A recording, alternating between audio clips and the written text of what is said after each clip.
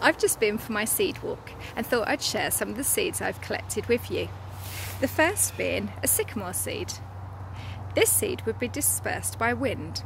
It has its seeds in the pods at the top of the seed and is often known as a helicopter seed by the way that it would spin to the floor. It looks a bit like the blades of a helicopter.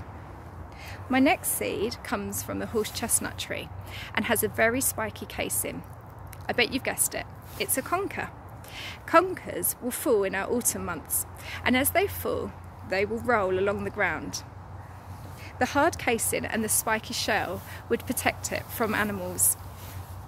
My third seed today has tiny hooks, and these tiny hooks would attach to the fur of a creature. Often, as animals brush past them, they attach, like if I attached it to my jumper, and then these would be dispersed as they would fall off.